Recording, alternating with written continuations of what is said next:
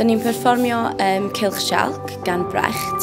So mae perfformiad ynglyn â drama ynglyn â merch sy'n cymryd babi pan mae'r dref yn dechrau mynd i ryfel. A mae'n jyst dilyn taith hi a sut mae'n edrych ar ôl y babi. A wedyn mae achos llys ar y diwedd i ffindio mas pwy yw gwir fam y babi. Yn y ddrama y Cylch Sialc gan Brecht, Asdac yw cymeriad fi. Fe yw'r barnwr ar ddiwedd y sioe, a fe sy'n gosod y prawf o'r Cylch Sialc, a hynny sy'n penderfynu ar pwy yw gwir fam y plentyn. Wedi bod yn profiad gwahanol iawn i'r pethau all ni wedi gwneud ar y cwrs. Dyma yw'r tro cyntaf i ni gweithio gyda testyn a gyda cyfarwyddwraig allanol. So mae wedi bod yn profiad rili wahanol, ni wedi dysgu lot yn ystod y broses.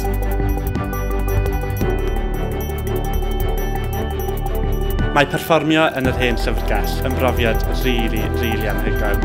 Mae'n ganolfan ac yn adeilad sy'n mor adnabyddus i gymaint o bobl yng Nghymru.